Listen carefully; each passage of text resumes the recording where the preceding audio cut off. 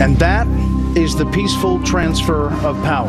The 45th president of the United States is now Donald J. Trump. He said, "I will fight for you with every breath in my body, and I will never let you down."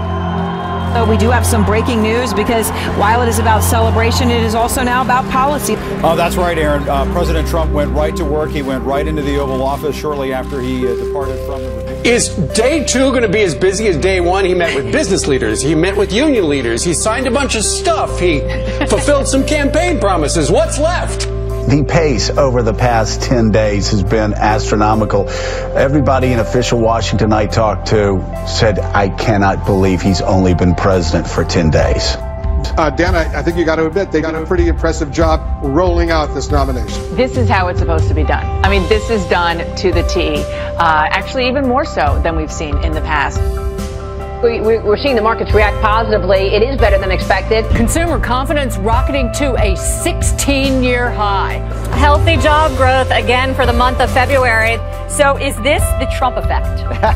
Oh, I think it is. I think there's no question that employers like Donald Trump a lot in his agenda, and I think the fact that he's just more pro-business from the previous administration. The Dow still nearing all-time highs, just finishing the longest quarterly winning streak in 10 years. Was by far the best speech I've ever heard Donald Trump give.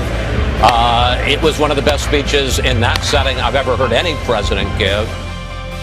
He's repairing relationships with Egypt as well as with Saudi Arabia and the Gulf states. You know, they saw Trump yesterday talk about Iran violating the spirit of the nuclear deal. So this is clearly part of a long-term strategy to reorient American foreign policy. The bottom line is he's done well. He has done a lot of the things that he promised, like appointing a Supreme Court judge, like getting out of the Trans-Pacific Partnership, like cutting regulation. But he's done a really good job. Well, he's pretty close to perfect, Sean. I'm serious. He has done more than any president in recent history, certainly in the last half century, in the first 98 days of his presidency. I am asking all citizens to embrace this renewal of the American spirit. I am asking all members of Congress to join me in dreaming big and bold and daring things for our country.